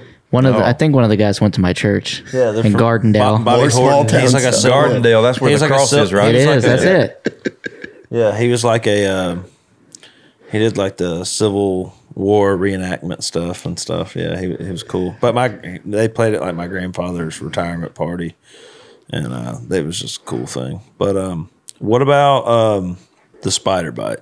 Yeah, I was wondering what that was doing talk on the about sheet. that. What's up with the spider bite? I'm guessing you got bit by a spider? Oh, yeah. But he put it on social media and made like a big thing. I don't know if It was I don't know about this. So, yeah, it was, luckily I knew something wasn't right. So that the very next day, felt like I had a big bruise on the back of my arm. So I went and Where were you? Were you just like out in the field somewhere? no, I or- think it happened in my bed. He was probably fishing. But this is, that's what it started. That's what it looked like. Jeez. Let's see. That's the first day. Oh, fuck. Okay, so Day that's one. just day one. Just go where- ahead and send me that. I'll get Sacco to throw it up on Yeah, the we'll, screen. yeah, we'll I put already it- got anxiety. Day 1, and then we'll fast forward to day 10. Jeez. Did it Looks make you like- feel bad or what? I mean, looking at that would make me feel bad. No, it just hurt like hell. Yeah, that's Fuck. Jeez, how big of a spider? I mean, you probably never he even probably saw never Well, they saw don't it. have to be big to cause a problem. To get to day 20. Size doesn't matter after all. Thank God. We'll get to the good stuff. This is day 25. Jeez, yeah, it looks like you cut completely your- opens up. So, like, do you take Lord, medicine have during this mercy. part, or Yeah, so luckily, my manager It's like staph infection. was Had you been to the hospital in this time? no, weak stomach? You were weak just stomach. roughing it out with no. Let me tell you. So my manager, He made it content. he knew a guy that was a trauma surgeon at Vanderbilt. Yeah. So he put me in contact with him like right away. So he was like, man, obviously I'm a surgeon, so this ain't my area. He said, but I'm intrigued, and I have people in the dermatology world. He said, just send me a photo every day, and we'll get this thing taken care of. So yeah, I sent him a photo every day, and he called in some prescriptions for me. Treated it like a burn, open wound burn. Yeah. Seriously, was a 3-month process. Jeez. From start to finish. Now this is, the finished product is this day 100. Damn. It's just a solid scar. So and it's like, ooh. But yeah, it's learned a lot about them little things, man. I mean, it's too bad you didn't get like any like the comic book powers. Like you could have been a real life Spider-Man. That'd be great. No, but I got you. I did wake up a few times. I was trying to shoot it out of there. Give me that beard. Spider-Man is my favorite, dude. It wouldn't work. It didn't work at all. Damn. But I learned a lot about them things, man. I could teach you. Sarah Bryce, actually, Lee Bryce's wife, saw my post and she called me. She said, because they had an infestation. Oh, let me show you. They also said, hey, don't put your little sticky trap in the corner or under your bed. See what level of infestation you have. So we put this thing out. Look at that. Whoa. Yeah, those are some big fucking spiders. This was about 2 weeks worth right there. Oh no, sir! I don't want to put one of those under my bed. That's just Spider farm. That's one sticky trap under my bed. Oh no, I got to put one of I heard those. Under. like the average person swallows like a spider a month or something in their sleep. Is that a thing? I wouldn't be surprised. But like I said, I learned a lot about these things, man. What kind of spiders were those? All those brown recluse. Okay, that was brown recluse. They can't bite you. Yeah. You literally, their fangs are so small, you literally have to push into them. Like you have to force, and they can't bite through clothes. So like people worry about putting their foot in a boot. As long as you got a sock on, you're fine. Yeah, you're good. But, and then only 10% of the world is this allergic. Yeah. And most people, when you get bit by a brown got lucky. So yeah, luck of the draw. I almost lost my arm. It's God. Yeah, it was painful. It was just aggravating too. Like I couldn't see it. Mm-hmm. It was on the back of. I literally couldn't see it. I just had to have my wife help me out with treatment and all that. Put my bandages on, and because I couldn't get to it. It was aggravating. Yeah, crazy. But he was like, "Hey, you need to deburr that thing." I was like, "What?" He's like, "No, yeah." He's like, "Take a hot washcloth and just wipe it and dig and get all that nasty stuff out of it." I said, "No, we're doing all that." My God. But then he's like, "No, it needs to be done. It's either you do it or you come to me." And I said, "Okay." So I let a friend of mine, a nurse, and she's like, "Yeah, I can do it." That was some of the most pain I've ever been in my life. Oh, just because you've just literally like if you had an open burn wound and just taking a rag and just wiping it. Yeah, that one picture is like it's gross, yellow, and it's gross. Yeah, we definitely. I need you to send me those pictures so we can put them up on the YouTube. I'll send them all to you, man. I've seen that whole folder. That's a fire TikTok. I'll send you that whole folder. Yeah. Speaking of TikTok, how has TikTok changed the game for you as far as like being an independent artist? Did you hate it when it first came on the scene? Or were you on Vine? Because you've been around so long. Well, actually, fun fact right here is Vine. I was the first artist to debut a full album on Vine. Vine, we teamed up with Vine. So I debuted my first or my second record, 6 seconds of each chorus. Yeah. On Vine. Oh, wow. That's awesome. But I didn't get into it. Maybe I should have. I knew about it. I didn't run with it like I should have. But like I said, my first record label, we had one girl in there that was like really trying to help get shit going. But she got shut down so often saying, we just don't have the budget. We don't have the budget. We don't have the budget. But she always had these great ideas, but we never could do it. And Vine was one of them. She said, we really need to focus on this Vine. Yeah. And we never did. And even with TikTok, I'm not much of that whole, dancing stuff. You know, it's just not my thing. I mean, I can twerk, but that's about it. That's about it. I get it. You know your limitations. I know my limitations. I can't do-si-do or none of that shit. I just have my own style of dancing, you know. I can wobble. You can. You got kids though. They keep you fresh. They do a good job. They're quick to tell me, Daddy, that ain't good at all. Let's not post that. That ain't it. Another Southern term. Yeah, quick. But so I lean on a little bit of humor with my TikTok, and even then I was like, it just takes up so much time. It's a job. Yeah. And then so my manager now, she was like, I don't care. We got to do it. We got to post all the time.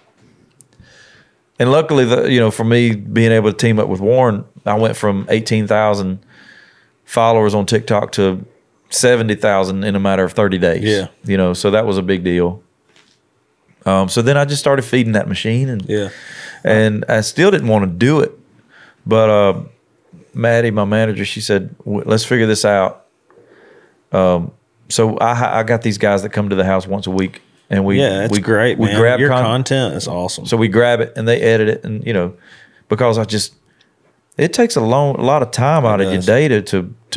I feel like social media now, especially with TikTok and Instagram Reels and Facebook Reels and all that stuff, it's a creative muscle, just like songwriting is. 100%. Just like, anything we do that's creative, it's something that we have to continue to get good at, over time. No doubt. It's a lot of it is trial and error, like I posted a video 3 times the other day before it went, before it did anything. Like I'll just take it off and put it up a different time. Well, and not only that, it's frustrating whenever you post something and you just post it just for fun, and then it takes off. Yeah, and then you got to sing "Dick Down in Dallas" for the rest of your life. Yeah, I get it. Trust me. Well, I'm talking about like I posted this dumbass video of a cow, like he looked like he was about to jump off a ledge, and so I put "suicide watch" in progress, and I was like, "Don't do it."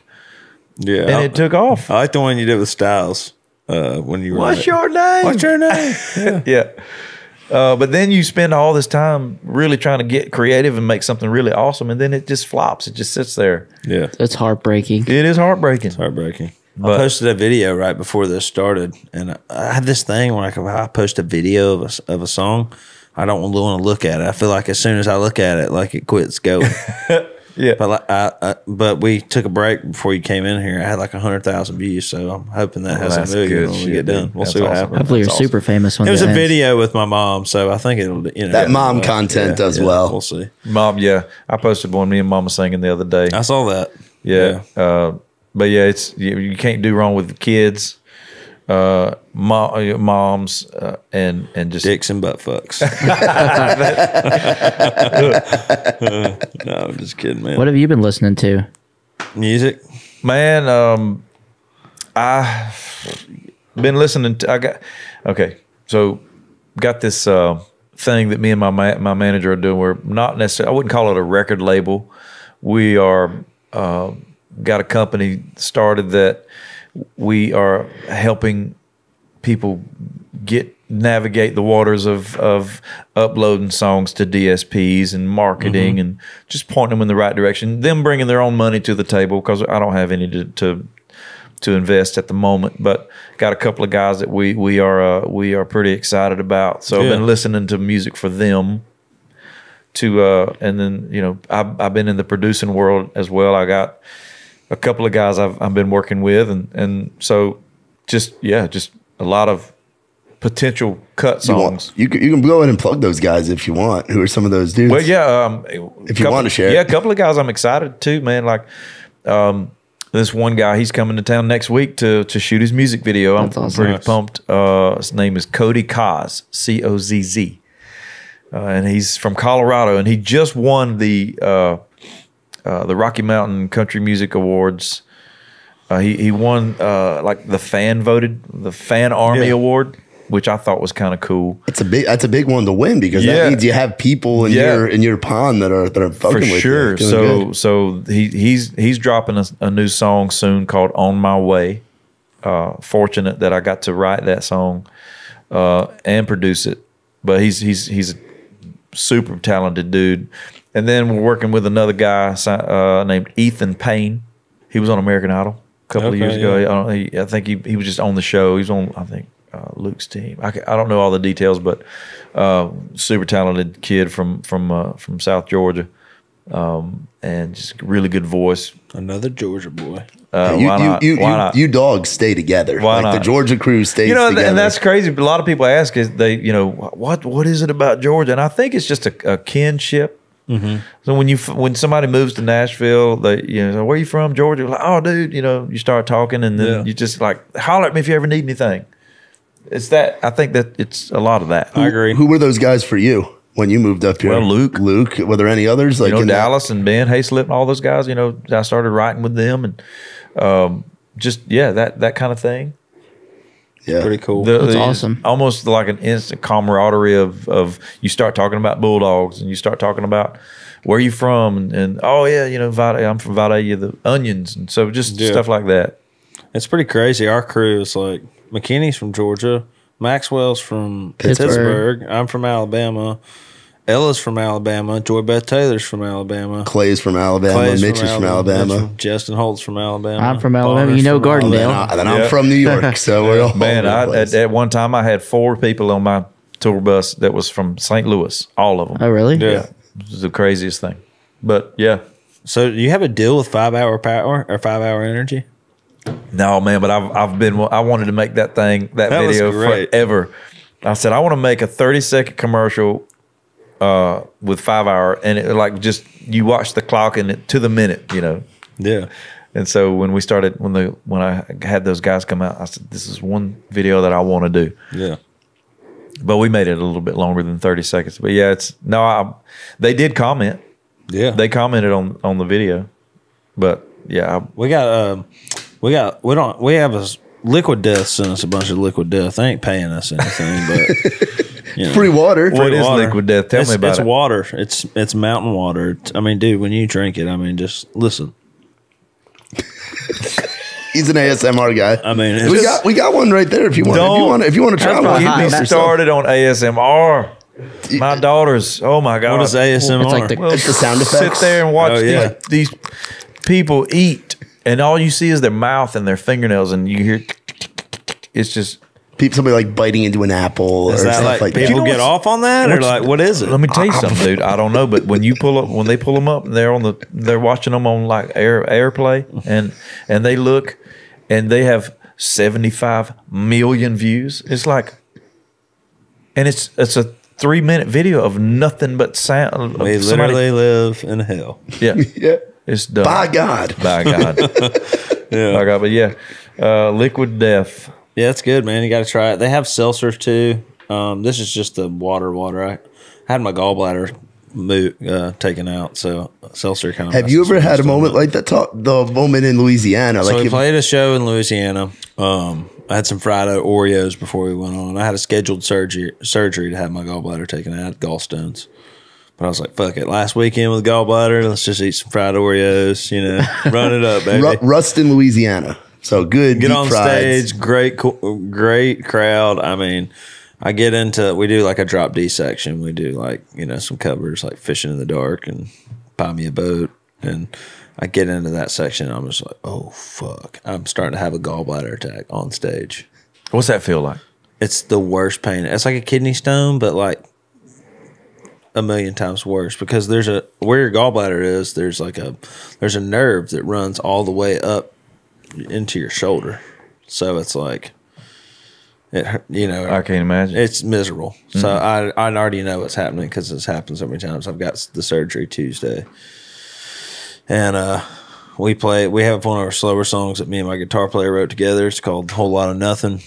We make it through that, and then I'm just like, they're like, Mcilwain's back there like kind of fizzing out on the drums, and I'm like, because like I've gone outside and thrown up like 3 times and then come back. I'm running back there with towels and shirts and water I'm swapping him out. I'm just barely making it through. And everybody knows what's going on, but your guys. And our crew, yeah. But the crowd doesn't, Right.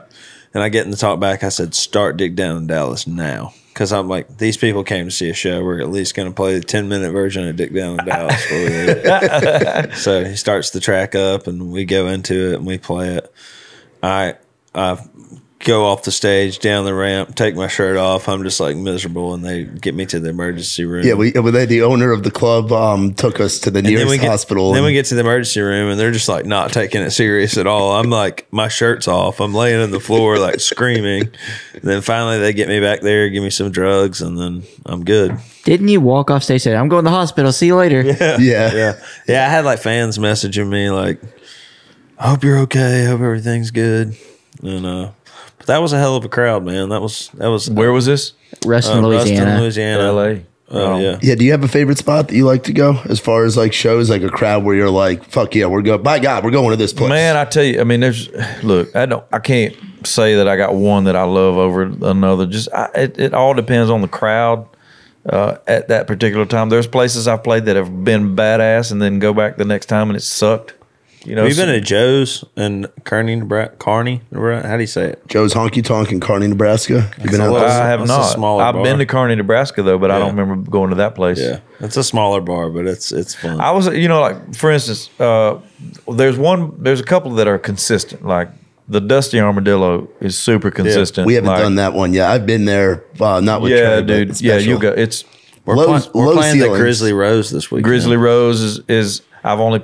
Well, here's the good thing about not being on radio. Yeah. Because my entire radio career, there was always a battle between those two stations, and if you played the Grizzly Rose was attached to one of the stations. I don't remember which one, but if you played the Rose, the other station said, "Well, we're not playing your music." Yeah. Yeah, the And politics. they were both reporters, so you had to.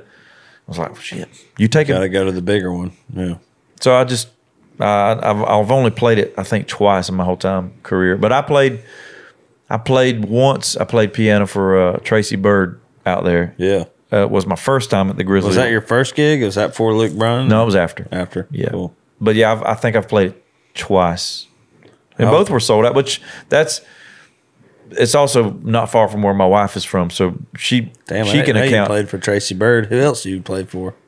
Those are my two like official on the payroll gigs. Yeah. I've played piano for other people. Yeah. Like I played for Jeannie Seeley one time.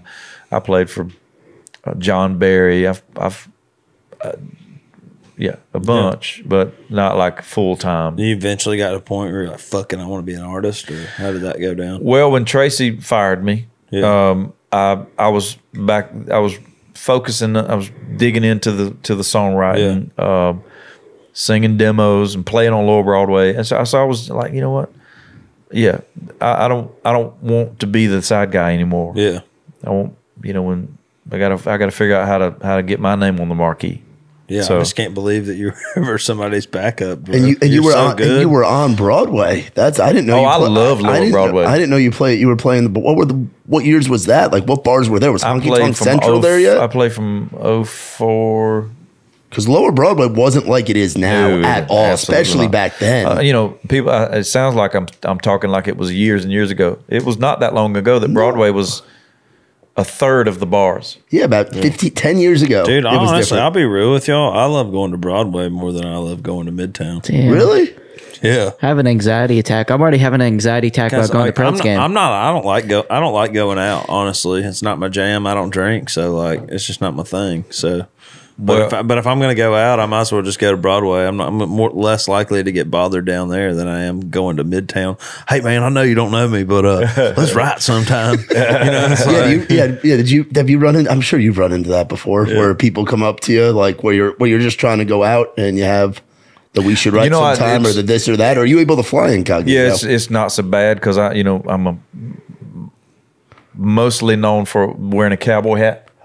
True. So when I don't have it on, it's under the radar kind of thing. Yeah.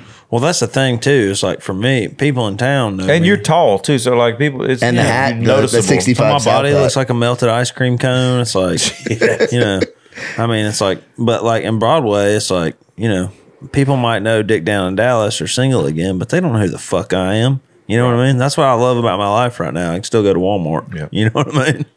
Yeah, that is a catch-22 about fame, man. You think you want it, and people say, do you want to be as famous as Luke Combs? I'm like, well, I doubt there was a time where Luke Combs said, all right, we're going to stop right there. Yeah. I'm as famous as I want to be. Yeah. You know, when the train is running, you got to let it run. Gotta run. No matter. But the flip side is like, you know, I've heard that Luke can't go nowhere. Yeah, he talks about missing going to Revival at Tin Roof. Yeah. Like maybe not being able to go and do those, not being able to pop up at Whiskey Jam. He's such a noticeable dude too. Yeah, because it's that recognizable face. And that was the thing for me too. I think like when I first started playing music, it was like, oh man, I want to be like Jason Aldean or Luke Bryan, or, you know, like I want to be like, you know, I want to crush it. But the longer I chase my dreams and I realize like, hey man, this shit's fucking hard, you know, like going home every Christmas, every Thanksgiving, every family get together and your buddies are all talking about their 401ks and asking you still doing that music thing, you know? Because, dude, I was broke for years, like barely fucking, y'all know how it is. Yeah. And it's like, I finally just got to a point to where I was just like, man, I just want to make a living doing what I love. And I'll never forget, I was in my van driving one day and I just told God, I was like, God, if this is all I ever get to do is make music with my friends during the week and play in a cover band 4 nights a week, then that's fine. But wouldn't it be cool if I just had a little bit of success here, you know? Mm-hmm. And then, you know, 7 months later, here's your sign. Yeah. And I know a lot of people laugh at me, you know, because I say, you know, the night that Dick Down Dallas did what it did, I went in my room and I just got down on my knees by myself and I said, I'll never question you again. Thanks. Yeah. You know? Yeah. Which I do question him all the time. You know? Well, you have to. You got to question somebody. Might as well question him. Yeah. Yeah, that was my goal from day one. Even when I put my band together in Georgia, I said, I just want to be able to pay my bills. Yeah. And with music. Yeah. I don't care. And then I had this. My buddy called me. He said, "Hey, if I get you a job up here, would you move to Nashville and be my roommate?" I said, "Hell yeah!" He put me in the melting pot of country music. And then that it became that. I said, you know, I like my day job, but if I could play music here in Nashville full time and pay my bills, that's all I want. Yeah. And I was able to do that. Oh, back to my story about the whole demo singing. Yeah. That when I signed my record deal, they wanted me to quit. And I said, guys, I'm making a good bit of money. So they offered me this draw. And I said, that's not even half, guys. Yeah. So they said, well, we need you to quit singing demos. I said, well, you're going to have to come up with something else. And so they doubled it. And then I put in my contract that anything under $500 I could keep. Yeah. So I could still sing demos, but I became very picky. Yeah. But yeah, man, being able to live in Nashville and pay my bills and sing, well, I was successful. Yeah. No, I agree with that wholeheartedly. It's just like, even now, I mean, that's the whole goal. It's just like I feel like for me, for so long, I had so many different hustles to make income, you know? And for me, moving forward, it's the same thing. It's like, you know, I got the music, we got the merch, we got the, you know, whatever. We got the content graph. Got the content stuff, you know, we got the podcast. Like, let's continue to have fun. And like, you know, I don't have to have $1 million, you know. I just bought a brand new truck, but I've been driving a car with 500,000 miles on it for 10 years, you know. So it's like, that's right. I don't care. You know, it's just like, I just want to be able to help the people that are around me that have been here with me since I got started in this thing and you know, just keep it going. Yeah. And I'm saying, man, I mentioned it earlier. I'm blessed to have had those songs on the radio, and some have done pretty well, and was able to, that when I did become independent, I already had kind of a jump start. Yeah. And it's just good to know that I mean, I can still, and people, you know, even 10 years ago was like, where do you see yourself in 10, 15 years? I said, I hope I'm still just doing this. Yeah. You know, it's like that damn Luke Combs song. If I wasn't doing this, I'd be doing this. That's the best song. I'd be trying to do this. You know? Yeah.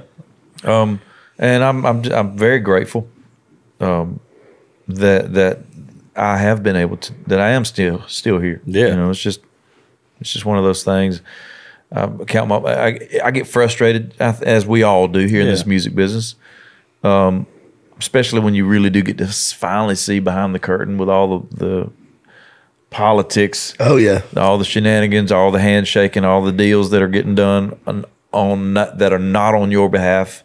Yeah, I think it's just like it's hard. It's easy for us to get caught up in that shit. Yeah, you got to be like when a it's horse. really about blinders. this is our gift to help people, you know, with our music. Yeah, and that's all really that matters. Yeah, put your blinders on. Like, be like a racehorse and just try not focus on what you got to do. And also not looking around what the other guy's doing. Well, what this girl's doing. That's a motherfucker looking around and seeing like, oh, this guy's doing this, but I got why am I not doing that? Yeah, you know? It's been two pieces of advice that I've gotten in the last couple of years that have just really changed my perspective. One is that I was at a guy's house. His name is Brian Fisher. He has a show called Fisher's ATV World. Great dude, great family, awesome. He said he was showing me his man cave at his house, and it's really awesome, big TV surround sound. It's just incredible. He puts on the Kenny Chesney DVD, and I said, man, how do you get from what I'm doing to that? Yeah. He said, man, you just got to stay in your lane. He said he found his lane and he stayed in it, and he just foot on the gas. And so I was like, to your point, don't worry about what this guy's doing. That won't work for you. Yeah, it's a race, but you're the only one in it. You got to run your race. You got to be the best Craig Campbell you can be. Be the best Trey Lewis you can be. And then the second piece of advice was, I was frustrated about looking into somebody else's lane and saying, man, I feel like I should have gotten that opportunity. Why can't I do this? Why can't this happen? Why can't, it's easy to go there. Yeah. And this guy said, man, no matter where you get, no matter how you climb the ladder, you will always want to get to that next thing. Yeah. And you will always be frustrated as to why you can't get to that next thing. He said, I promise you right now, some of the biggest stars in this world are miserable as they can be because they can't figure out how to get to that next thing. He said, so you just got to say the prayer of serenity, adapt, and just do your thing. Enjoy the moment. That's right. Yeah. Well, thanks for coming on the podcast, man. Man, this has been great. Thanks for the beer. Did you kill any deer last week? Or I mean, turkeys. Turkeys. No, we didn't. Sorry. I'm trying to be cool and say I hunt, but I don't hunt. No. I fished a year round. I went, and hey, and I'm not trying to talk. And maybe if they see this, but my guide, he worked hard. He worked really hard. We couldn't get the turkeys to get close enough. We heard a couple of them. In his defense, nobody at the whole camp got a bird the whole week. So it wasn't just us, and so, but it was. I'm sure he was super frustrated. I was like, man, it's all good, man. I get to hang out and play some music, and eat some good food, and go hunting. It's all good. But yeah, I didn't get a turkey. Well, there's a place if you like bass fishing, which you fish, right? Yeah. I mean, got a song about it. yeah. But there's a place down in Florida that I go to. It's called Beanville Outdoors. Check it out. If not, we can go together. Beanville Outdoors. It's awesome. Let's go. I caught my biggest fish out there, 8.2 pounds. I've never caught a fish. Well, is a bass? Bass. Yeah, I've never caught largemouth Florida bass. Bass that big. We got to go for free. We played down in Sanford, Florida, and one of the guys that's friends with the owner. They have cabins. They feed you 3 meals a day. You have a guide. Our guide, Dean. Is it the owner of awesome. Is it the barn? Yeah, it's the barn. But is it his place? But it's the tall, skinny guy. He's connected with it. He's connected. Okay, with yeah, it. because he asks me every time. He's like, "Dude, let me know. Come out a day early. Let's go. Take advantage of it. Do it. It's awesome. Yeah. Okay, done. It's awesome. I just went. I love that guy too, and he's always good to me. Yeah, I just went down there for 4 days, and it's great. I'm going back in June. I'm going to shoot some content, and then I try to go back every chance I get. I'm always looking at my calendar. I took Matt with me, my drummer over there, Sweet Boy. That's what we call him. He's a sweet boy. And I saw that. Burrill's been. And I did not grow up really fishing at all. And I was pulling in like 5, 6. He pulled in a lot of that pounders. hydrilla stuff they have in the water. But I caught some good fish too. Listen, there's 14 lakes. They're all. It's funny. This guy, he's told me all about this. Yeah, he's like, you got to come. It's the best experience ever. I mean, they'll feed you 3 meals a day. They have lodging. They do hunting too. They do hunting and stuff. And I think he was kind of saying like, just we'll set it all up. You just bring your guitar and sing a little bit, and what I want to do is eventually start like a songwriter thing. That would be awesome too. Where we go down there, and then like we could have our fans come down there, and they could fish, and maybe like they could enter a chance they could go fishing with us, or we could swap out or whatever. And then at night we could do like a songwriter show right there in the cafeteria and play for them. Yeah, or set up the fire, have that kind of intimate environment. Absolutely. That would be cool. I would love that. If you're in it, I'm in it. We can get one more. Let's and go. We'll do it. Let's do it. Well, thank y'all for watching my podcast, DM Monday. Be sure y'all go follow Craig Campbell. Listen to his music if you haven't already. The guy's a legend. He's awesome. And be sure y'all subscribe, or all that good stuff. Love y'all. Peace out. You gotta have someone to crack a joke and a beer with. When you need someone, they'll always be right.